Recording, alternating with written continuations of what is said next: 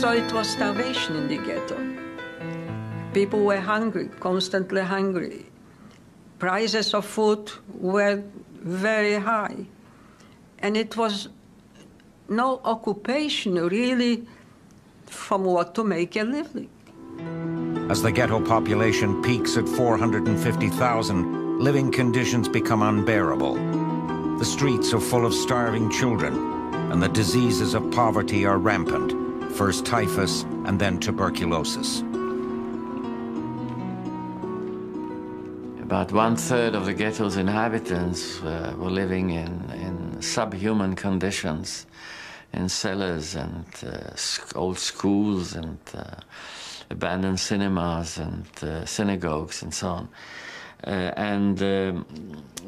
There was no food for them, and they were slowly dying. At Treblinka, only 80 kilometers northeast of Warsaw, the gas chambers are designed to kill 6,000 people a day.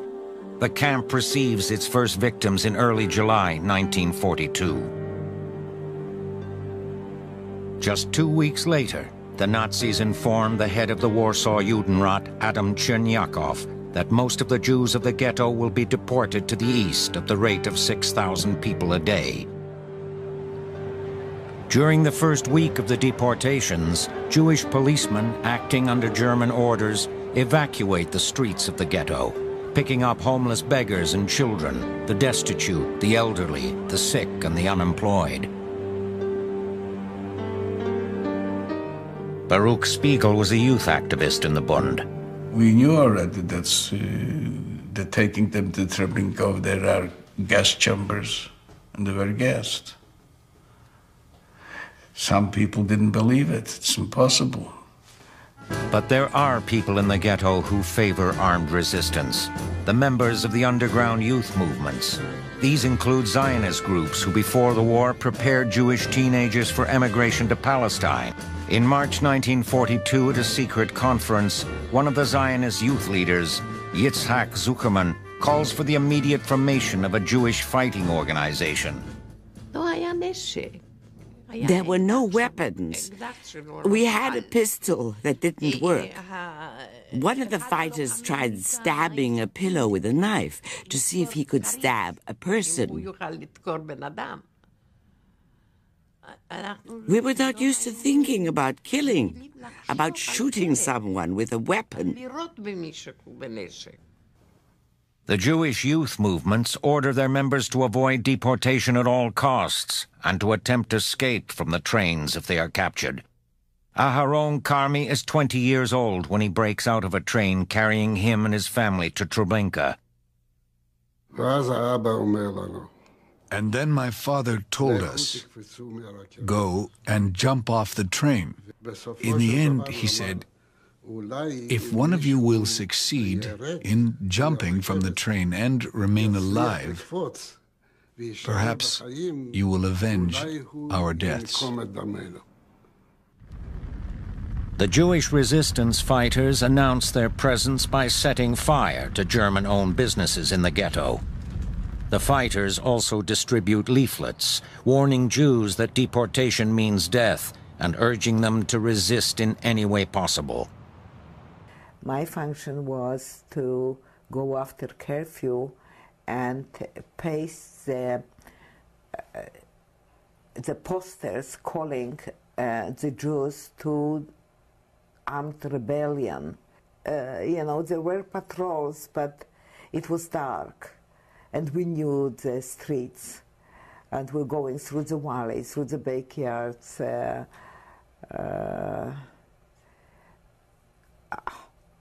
you know, risking our lives, but we were young, and one was going with a bucket and the brush to paste the wall, and the other one was running with the roll of posters and clipping them. We were too young, I think, to realize how dangerous it really was. The order of the day from Hashomer Atzair was that we are not going to be taken alive. You know, we are not going to be allowed to take on the transport. There was just a conviction, we are just not going. By the fall of 1942, The Warsaw Ghetto is a desolate place, emptied of most of its people.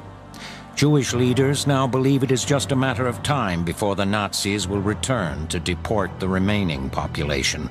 All the youth movements, including the Socialist Bund, now commit themselves to armed resistance. By January 1943, the Jewish Fighting Organization grows to 500 members, with a command staff headed by two Zionist youth leaders, Mordecai Anielewicz and Yitzhak Zuckerman, and with a small cache of 30 handguns. There's also a second resistance group of 200 Zionist youth, the ZZW, or the Jewish Fighting Union. The Jewish Fighting Organization issues a manifesto urging all the Jews of the ghetto to resist any further deportations and to be ready, the manifesto says, to die as human beings. Just this. Just the will to fight, just to show them they want us so humiliate that we are not human beings at all. The Germans decide to make their final assault on the ghetto on the eve of Passover, Monday, April 19th, 1943. They mobilize almost 2,000 soldiers and 36 officers. And on the first Seder, on April 19th, 1943, we get a note calls from the other side. The Germans are surrounding the ghetto. A platoon of German soldiers came through the Muranowska Street into the ghetto and went to the Muranowska Square, singing, happy. Now, when they came on the Muranowska Street, there were two buildings there with flags. One Jewish flag, with the Magen David, and one Polish flag. The boys, the Jewish boys, knew that every bullet has to kill. Otherwise, they won't come out. So when they stopped singing and standing there on the Muranowska Square, they came under fire. And it was hell for them, because so many fell. They threw their guns and they ran away. There are only 700 Jewish fighters, many of them teenagers. They're armed with pistols, grenades, Molotov cocktails, with a few rifles and one machine gun. We knew we had to stand up to the regular German army, which had conquered almost all of Europe. We knew that we could not engage in a conflict on a similar scale.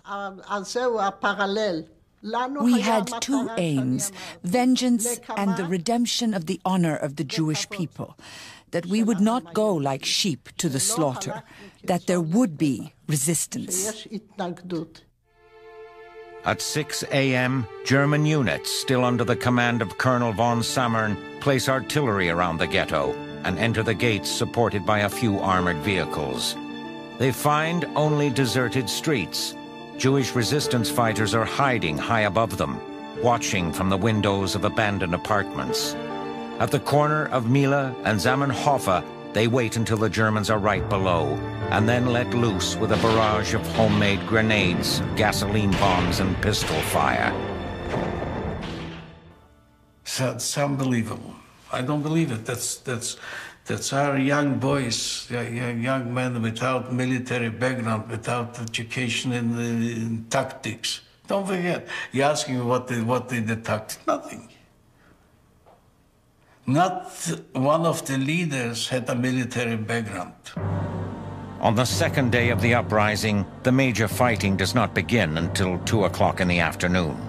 When the Germans enter a small square, the Jewish defenders detonate a mine hidden under the intersection, which kills and injures a large number of German soldiers.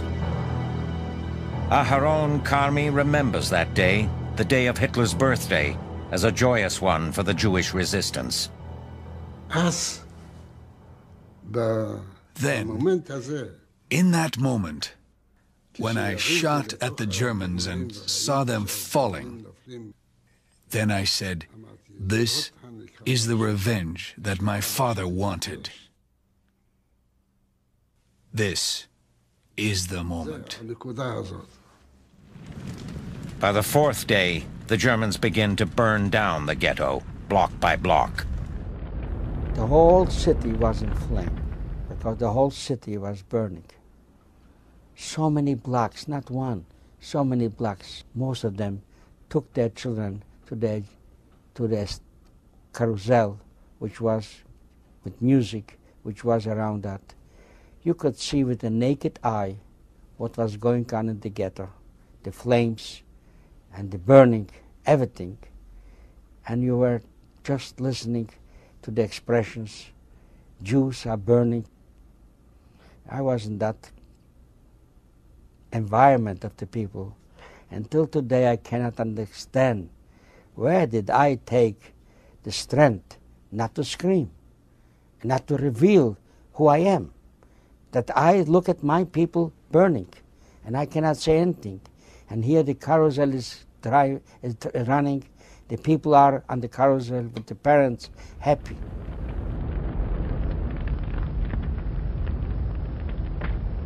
I will never forget the picture. We went out into the ghetto at night and we passed through raging flames. I don't know how we passed through, how we did it. I have no idea. I can only tell you that the asphalt was melting under our feet. Window panes were exploding. Everything was flowing like water. It was hell on earth. The situation at Mila 18 becomes desperate. Nearly all the food is gone, the air is bad, heat unbearable, and the fighters have almost no ammunition left. Resistance commander Mordecai Anielewicz orders 20 more fighters to try to escape from the ghetto. Many of them do not want to leave their comrades, even if it means death. I told him I'm not leaving. He said to me, no, you are going. There are 10 others in the group and you are going with them. You will go to Yitzhak Zuckerman and tell him what is happening here. That he should send help quickly so we could get out to the forest or somewhere else. Maybe he can send weapons. That's what I had to tell him. The situation is very bad and we need help. But help never comes. On May 7th, the Germans discover the location of the bunker at number 18 Mila Street. The next morning at 10 a.m. they return. It takes 2 hours to break into the bunker. The fighting is fierce, and the Germans use poison gas to try to drive the fighters out. Most of the 120 Jewish resistance fighters, including their commander, Mordecai Anielewicz, decide it is better to die at their own hands than become prisoners of the Nazis. With their remaining bullets, one by one, they shoot themselves. At the very last moment, as the Germans break in, 15 fighters find a previously undiscovered passageway leading outside and get away undetected. But most of the fighters perish. The final testament of Mordecai Anielewicz is a letter sent earlier in the uprising to his deputy, Yitzhak Zuckerman. Anielewicz wrote, "Peace go with you, my friend. Perhaps we shall meet again. The main thing is the dream of my life has come true. Self-defense in the ghetto and Jewish armed resistance have become a reality. I have lived to see the magnificent heroism of Jewish fighters in battle.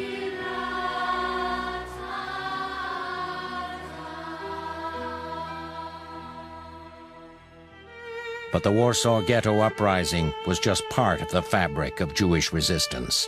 We know today of 63 places where there were resistance groups. We know of roughly 20,000 Jews who fought in the forests. So this is not an isolated case, you see. Wherever they had the opportunity, and in some places where they didn't have the opportunity, they fought.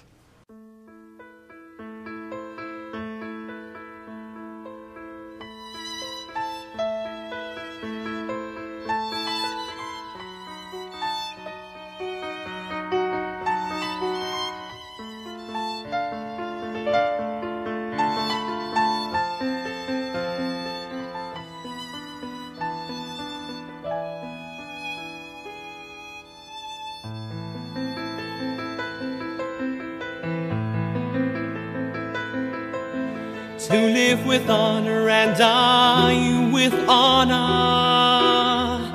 It was their message to us all. They gave their lives for our freedom. Through pain and agony, fought for humanity. We'll keep their memory.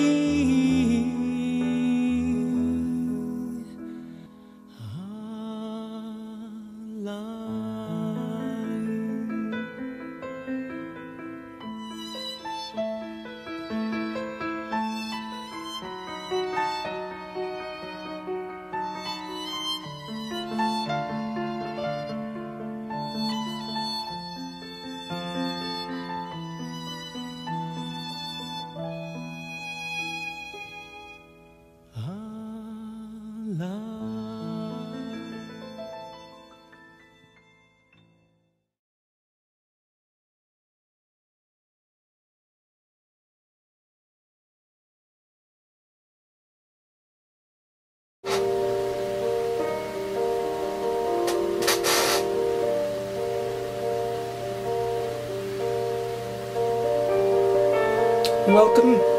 This is Professor Gair, and today's lecture is going to be on resistance during the Holocaust. And I'm reporting to you from location in the Warsaw Ghetto. You'll see some of the fighting going on behind me. The escape from Sobibor concentration camp. The uprising at Auschwitz's crematorium. And we'll also look at the partisans in the woods with the Belsky brothers. So let me first get started by talking about resistance in general. Resistance did not have to be only physical. There were other forms of resistance, of course, that we know. There was spiritual resistance.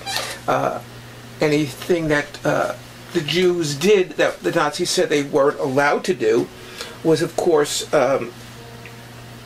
resistance, such as having religious services in the ghetto, or even teaching the children their Hebrew lessons. The Warsaw Ghetto Uprising was the most famous one of all. We do hear about that more than anyone else. That's the most has been written about that, and for a good reason.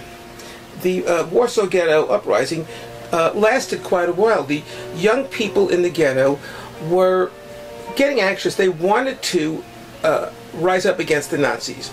And this was in 1943. And when they went to the Judenrat, Adam Chernyakov, the head of the Judenrat, the Jewish Council, in a very, what was then typical style of that generation of elderly Jewish men, he said, no, he says, you'll just make things worse for the Jews by fighting and resisting. Jews aren't fighters, we're people of the book, and so on. And so they would not cooperate. The Jewish Council would not cooperate in giving them arms. Well, Chernyakov eventually took his life when he was given the order by Commissar Auerswald to start deporting 6,000 deportees a day from the ghetto. Now, you have to understand the ghetto was extremely crowded. At one point, there were about 480,000 people crammed into a 3-square-mile area in the ghetto with no sanitary facilities and no running water. Typhus running rampant. Starvation was at the rate of 4,500 people dying a month of starvation, and it was not unusual to walk down the street and every 100 meters or so have to step over or around a corpse.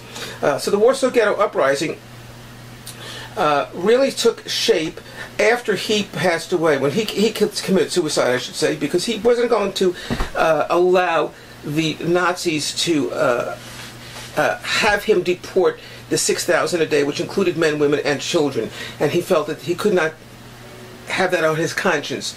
And so he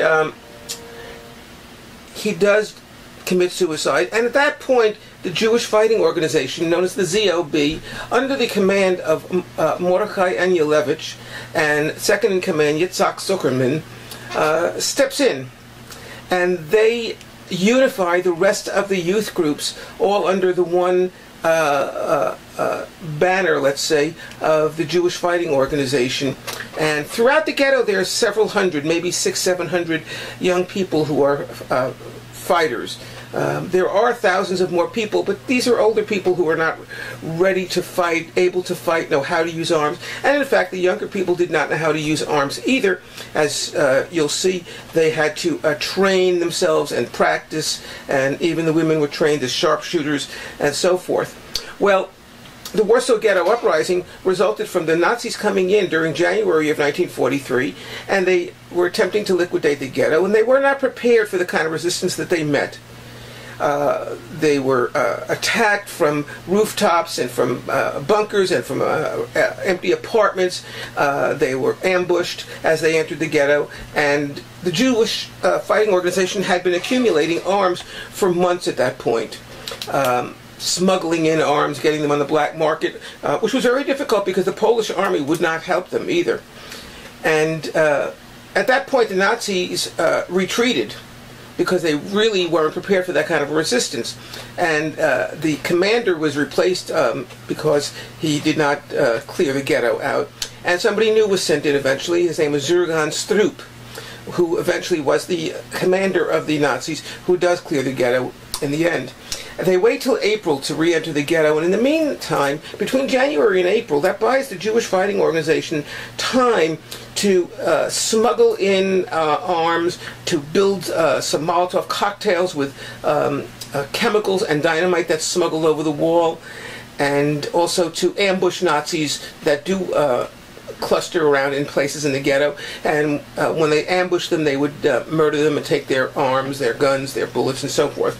And so they were training themselves in a bunker at a place called Mila 18, M-I-L-A. It's Mila 18, and that's just simply the address of the headquarters of the Jewish Fighting Organization. And it was there that orders came forth from Mordechai Anielewicz, Yitzhak Zuckerman, and some of the other very notable characters that were in that group were Marek Edelman, a woman by the name of Zveya Lupetikin, who eventually does marry Yitzhak Zuckerman and goes to Israel and starts the Ghetto Fighters House, the first Holocaust museum in the world, up in the Galilee area of Israel. And so the Warsaw Ghetto Uprising, when the Nazis come back in April of 1943, which was Passover night, by the way, very typical of the Nazis, they didn't know that so much arms had been accumulated and so much firepower had been built up. And in addition to that, in the plaza where the Nazis would enter the ghetto, over the months, the Jewish Fighting Organization had built a minefield. So at the right time, they were able to detonate this minefield and blow many of the Nazis up, blow up their tanks, and set them on fire with Molotov cocktails and bombs, homemade bombs, and so forth. And so the Warsaw Ghetto Uprising lasts approximately 28 days. In fact, it takes the Nazis longer to take the Warsaw Ghetto than it does for Germany, the Nazis, to take all of Poland when they initially invade Poland in September of 1939. Because the Jewish Fighting Organization at that point realizes that they're going to die one way or another. They already have the news that they're going to be sent to Treblinka in the deportation.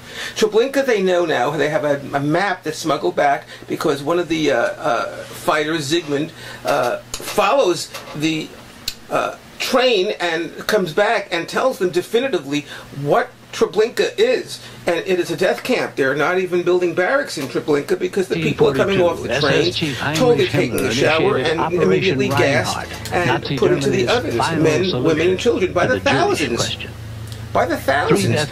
And so eventually Treblinka is responsible for the murder of about 900,000 people. 330,000 of them come directly from the Warsaw Ghetto itself. And so the Ghetto Uprising becomes quite a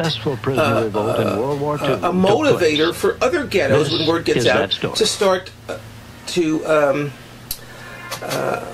resist the Nazis physically.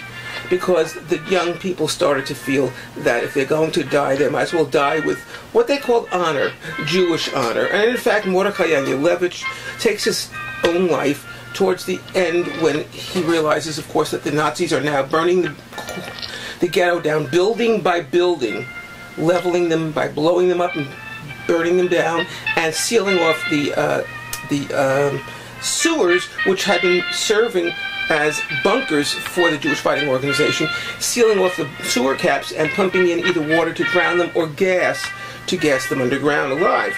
And so at that point, Anielewicz writes a letter saying that he knows he's going to be taken, but he has been witness to the proudest moment of his life, and that is he has been witness to Jewish resistance in the ghetto in all its glory, and that's what his wish, his dying wish is, and he witnesses it.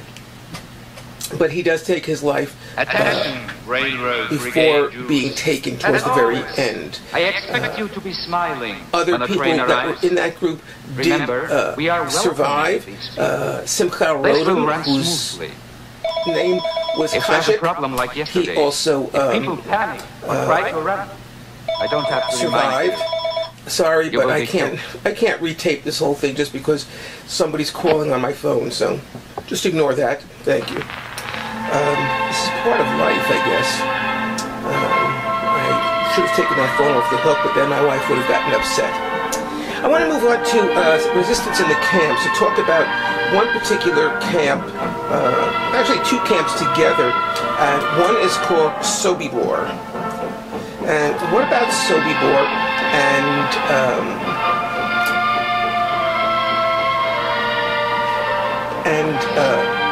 Auschwitz? I want to talk about the two of them together, but first I want to talk for a number of minutes about Sobibor. Sobibor was a camp that was not open that long because after the uprising there, the Nazis did shut it down, level the ground, and plant grass seed over it with the hope that they didn't remove any traces of that camp ever being there. But a lot of Jews died in Sobibor. It was one of the Operation Reinhardt 6 death camps. There were 6 camps that were built as death camps, and Sobibor was one of them. And so several hundred prisoners planned an escape from Sobibor. Sobibor had a lot of workshops in the camp. Leather making workshops, boot making workshops, and the Jews were made to work, of course, in these workshops to make things for the Germans, boots for them, and leather jackets, and so forth. And so the plan was made with a man by the name of Alexander Pechersky, who was a Russian commander, because there were also Russians in that camp, and Leo Fenhelder, who was one of the Jewish leaders. And they decided that they were going to try and have a mass escape. And not just 1 or 2 people, but a mass escape. Now, minor escapes had been tried. At one time, I think it was maybe about 13 men did attempt to escape from Sobibor. They were caught and brought back. And typical Nazi style, to make an example of them, they were told that they were going to be, of course, murdered in front of all the other inmates of the camp, but that each one of those who had escaped and was caught and recaptured had to pick someone else to die with them, so that twice as many people, 26 people, would have to be murdered.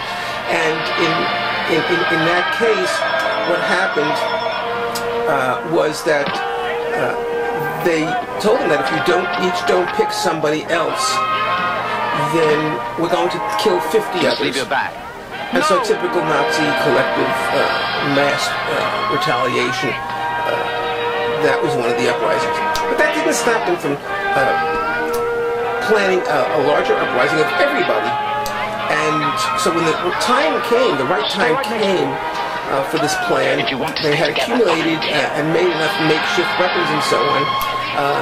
They planned it at a time when there was going to be a roll call, and a lot of the Nazis, as they came in to pick up some of their items that were being made in some of the shops, were ambushed and murdered by some of the Jewish people, men who had never held a gun or a knife, who this was totally alien to them. But they had to do it. They knew it was a life and death situation at this point. And so the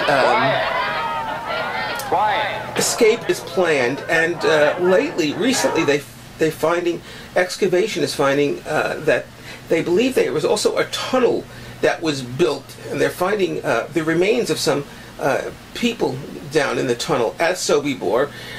It seems that they were also tunneling out from the center of one of the cabins, apparently under the ground, under the floor there. They were tunneling out, and they had created quite an escape tunnel, which was never finished, but it does show you that they were determined to fight and escape. And so at the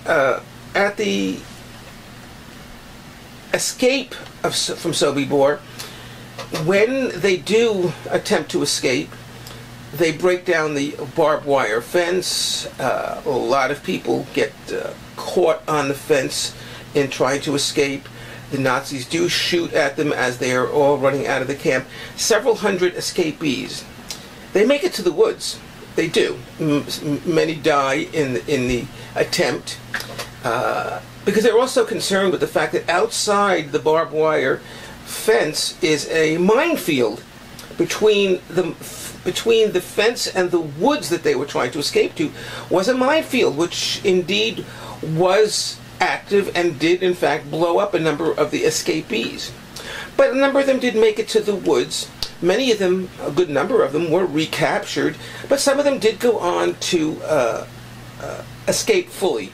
People like Esther Turner Raab, who was a witness at some of the Nazi trials in later years. Alexander Pechersky, he still alive he was alive for many, many years after that. He just passed away, I think, a number of years ago in Russia. And so there was a good number that did survive and testified as to the horrors that took place in Sobibor.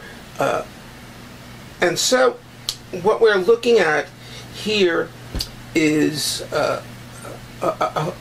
I guess you would call it a successful escape, partially successful. But it wasn't the only attempt at an escape from a camp. Of course, Sobibor, it was the most famous one, and you'll be seeing here clips of the movie that was made about it. And I do highly recommend the movie. It's very well done, Escape from Sobibor.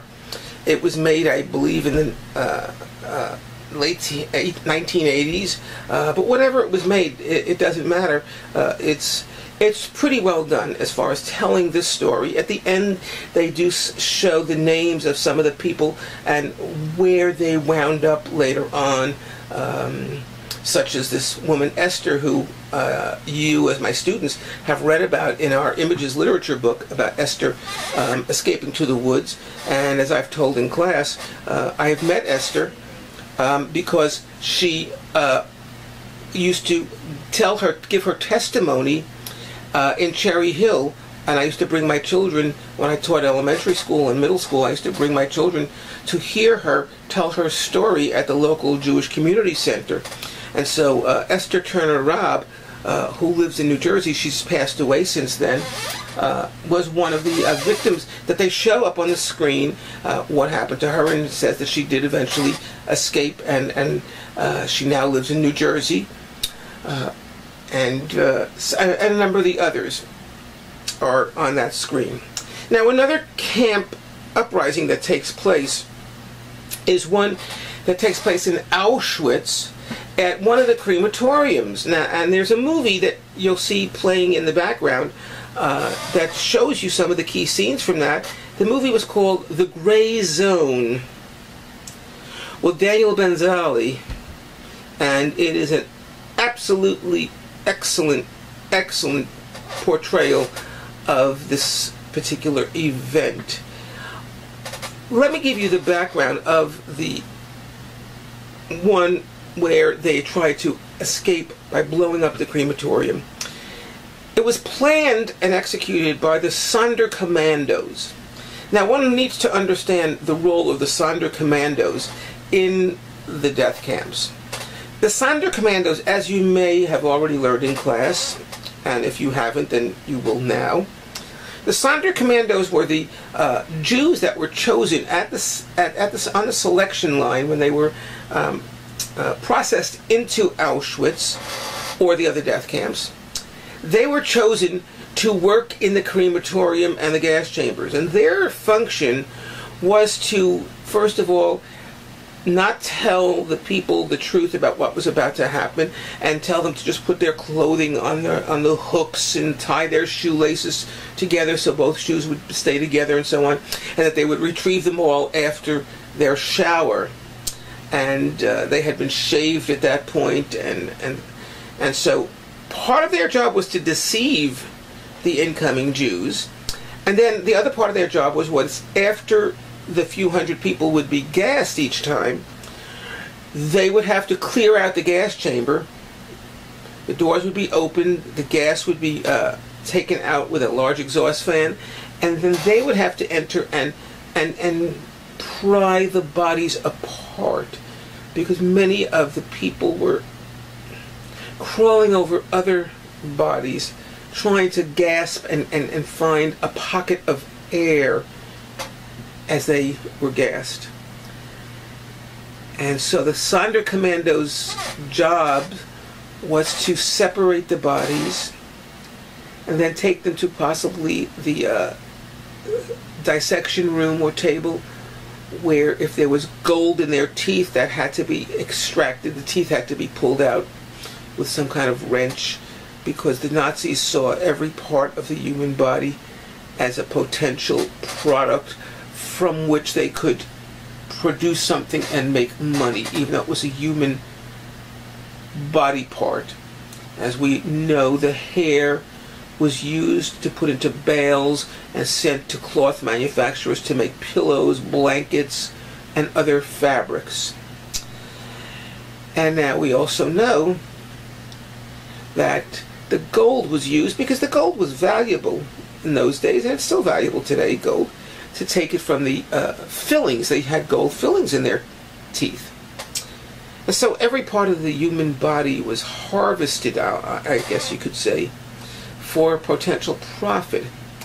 That uprising occurred because they managed to smuggle gunpowder into the crematoriums, and they knew where the gunpowder was stored in Auschwitz, in Birkenau, and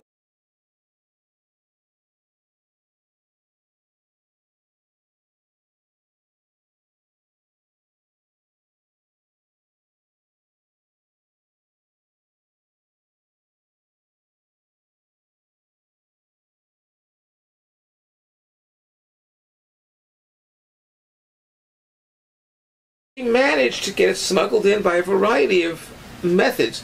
One of the methods was that the women helped smuggle in the gunpowder by putting the powder into the hem of their concentration camp dresses. And then, when the Nazis weren't looking, at a certain key point, they would shake the gunpowder out of their hem into a pile where the men would then get it. Very often they made little packets of gunpowder, little cloth satchel, little packets, I guess, like a little satchel, which they hid in the armpits and the private areas of the corpses as they were taken from the gas chamber to the crematorium. And then the men in the crematorium knew where to look in the bodies to find the little packets of gunpowder. So what we're talking about is, again, resistance. Resistance because they knew that their fate was eventual death. The Sonderkommandos knew that their time was limited. The average lifespan of a Sonderkommando, once they were appointed to that particular job, was about 3 months. The Nazis felt that they had seen too much. They had seen the inner workings of the final solution to the Jewish question. And so, because of this knowledge, this eyewitness knowledge, the Nazis didn't want them to become a possible future liability. And so, every 3 months, the Sonderkommandos were murdered themselves, and then a new batch was chosen from what they felt were strong, healthy, incoming individuals. It was basically the men who were chosen for that job. Doctors were also chosen to perform experiments using their medical knowledge for evil. They were forced into that, but there were a lot of Nazi doctors who also used their medical knowledge. Aside from Jewish doctors who were made to assist, the Nazi doctors performed very, very bizarre experiments on the human beings that I cover in another lecture on Nazi medicine. And so, the movie, The Gray Zone, as I said before, is a very, very intense movie. I would suggest a couple of things. It's a very dark movie, and when I say dark, I don't necessarily mean emotionally, although it is emotionally a very dark story, if you understand that symbolically. But it's also because of the setting and where it's supposed to be shot in the crematorium, which was pretty dark in there. I would recommend, if you watch this movie, watch it in a dark room with very few lights on, because some of the scenes will be very difficult to see what's going on and the details and so on if there's any light in the room that will hit upon the screen and wash it out. It's just a suggestion. It's a very touching movie. It depicts a young girl of about 13 or 14. The Sonderkommandos are about to put her body into the crematoriums, and they notice that she's still breathing. And what are they going to do?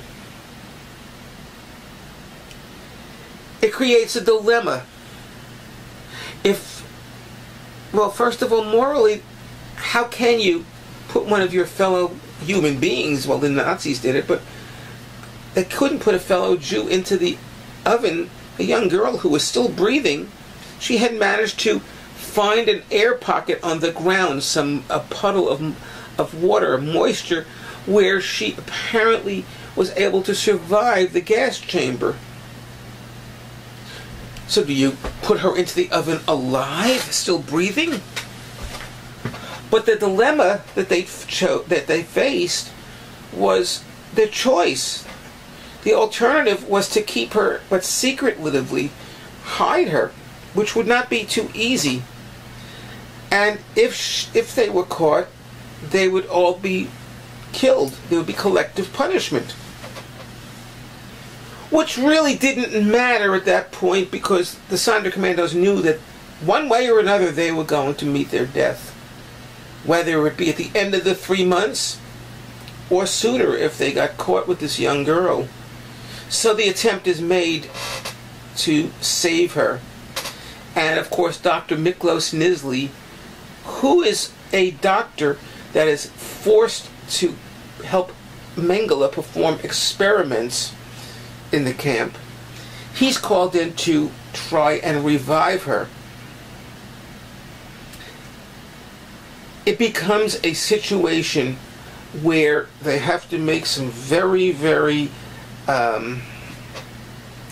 tough decisions, let's say. And they have to make those decisions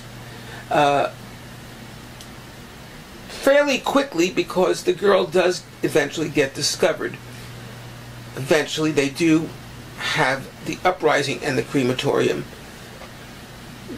Nobody really escapes from that particular event, but there is mass punishment once the rebellion is put down, and that crematorium is then shut down, and it's one less crematorium that's operating full-time. The last segment I want to talk about was resistance coming from the woods, from the surrounding woods, not in the camps, not in the ghettos, but in the woods across Poland, the woods especially across the Soviet Union, Lithuania, the Ukraine, as we call it today. There were a lot of partisans. The partisans were young people who took to the woods in like their own paramilitary groups to fight the Nazis in the woods, sabotage their supply lines, ambush their trains, blow up train tracks to prevent supplies as well as Jews being shipped to the camps. And they would ambush Nazi battalions at any possible chance. And so that particular group, the partisans, they formed groups which were known as Otriads, O-T-R-I-A-D-S. And Otriad was a paramilitary group. And the most famous one of all is the Bielski brothers, B-I-E-L-S-K-I. And the movie that tells their story so beautifully is Defiance. The Bielski brothers did not really ask for recognition. In fact, for many, many years, their story remained untold until Tuvia Bielski, one of the older brothers, he died. They were living in Brooklyn. He and his brother Zeus were owned a trucking company for 30 years after the war in Brooklyn, and didn't really ask for anything of recognition. Of course, as their granddaughter told it, there were always people in and out of Grandpa's house, his apartment, and they always used to say, "You don't know, but you're lucky. You're lucky to have this man as a grandpa. This man saved my life." And she never did understand in her early days how her grandfather saved so many lives. Well, the Bielski brothers were from a little village called Novogrudnik, and when the Nazis, their roving killing squads, the Einsatzgruppen,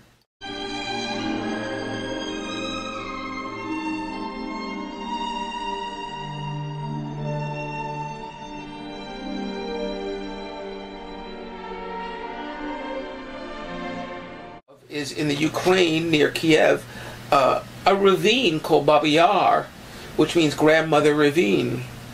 And there, in a one weekend period, 33,771 Jews were murdered, brought out there in truckloads into the woods and undressed, and then just mowed down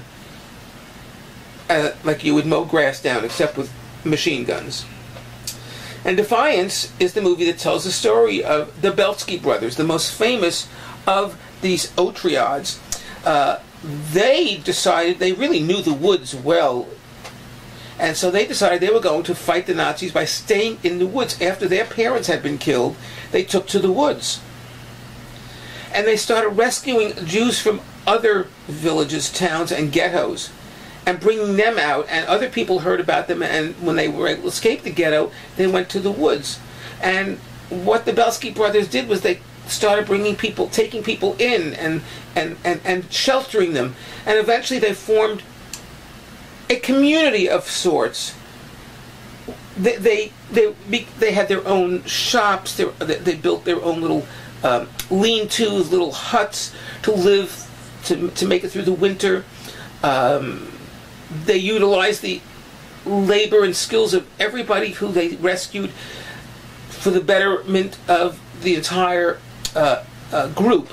So if somebody was a nurse, then she was given the task of medical care in the makeshift community that they built. They taught the children in makeshift schools in the woods, and they lasted for about 2 or 3 years. At one point, the Belsky brothers' Triad had about 1,200 people in it. Now you do the math.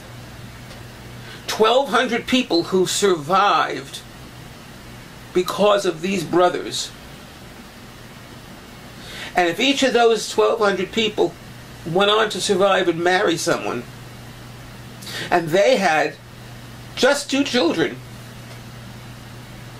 you start to realize the magnitude of what these rescue missions created. Just like Oskar Schindler. He saved 1,100 people. Well, you do the same similar math, and you start realizing the thousands of people that are alive today because of this one man, or because of these 2 brothers. And the Belsky brothers' story was never really told until Tuvia Belsky died, and his obituary was in the news, and there was a little blurb about what he and Zeus and Aaron, their youngest brother, what they had done. And at the time, there was a professor and Holocaust researcher at Brooklyn College, or Brooklyn College. Her name was Nechama Tech. Nechama Tech picked up on the story and began to do some very extensive research, and eventually wrote the book Defiance, the story of the Belsky brothers. And then their story became worldwide knowledge. And in fact, the book is an excellent book. I highly recommend it. And of course, from that book, they created this movie with Daniel Craig in it, called Defiance. And I have to tell you, it's a very, very well done movie. Yes, they do take some license as far as trying to be more creative. You know, that's Hollywood. When Hollywood decides to take the Holocaust and put it on the big screen, as much as we don't like it, they sometimes alter the story a bit to fit their Hollywood parameters, I guess we'll call them. So there is a scene at the very end where they get across the swamp and they come up to a hill, and then on the top of that hill they meet up with some Nazis, and they have a royal battle of machine guns and so on. There's an extremely violent battle that takes place towards the end of the movie. That never took place. That was something that the filmmaker put in for whatever creative reason they put it in. So, but with that, I do say that the movie was an excellent portrayal of a very, very important event. It's one of my favorite movies, along with The Gray Zone. They're very powerful movies in the way that they tell the story and tell it so well. It's such a challenge to bring the stories of the Holocaust to life on this big screen. You have to be true to the memory of the person that you're depicting, portraying. You have to be sincerely true to the story itself. Keep the facts as close to reality that occurred as possible. And you have to make sure you don't romanticize such a movie, because rescuers do not see themselves as heroes. Hollywood has a tendency to glamorize people into a hero, make Oskar Schindler into a hero, make the Belsky brothers into a hero for what they did. And what they did was very noble. But if you were to ask them, as they were asked, and if you were to ask other rescuers who have been asked, they will tell you, I'm not a hero. I was not a hero. I just did what was the natural thing to do when you see somebody in danger. And that's the way because that's the way these people were brought up. It was not a major decision for them. Should I help save these people? They didn't really have to think it through, think about it, think about the consequences. And the consequences were great. If you got caught assisting a Jew, it could be death to you and your whole family. So that would make you think, well, that's going to make somebody really give second thoughts to what they're doing. And no doubt there are a lot of people who did have second thoughts out there who thought about it and never did help. But the ones who did help will tell you there was no decision for them to make. They just did what came natural to them. So we got a little bit off resistance here and into a topic which we'll be covering later on, of course, which was rescuing by righteous Gentiles, as they're called in Yad Vashem. So I'm going to bring this lecture to a close now with just a few more comments. Resistance during the Holocaust. Let's just wrap it up with a few basic ideas that you need to take away from this lecture. Resistance takes many forms. One, it does not have to be only physical. It can be spiritual. It can be emotional. There are all ways to resist. They do not have to be physical and violent. Martin Luther King showed us that. We did not have to be violent to get our point across and resist a law that was unjust. Unfortunately, there was some violence during the Civil Rights Movement. But that's not what King preached. He preached non-violent resistance, which is the same principle that Gandhi preached in India.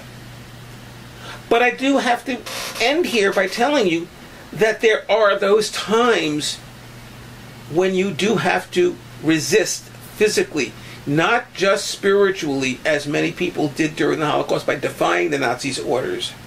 But there does come a point when one's confronted with so much evil, especially in the case of genocide, that one has to decide physical resistance is appropriate here as well.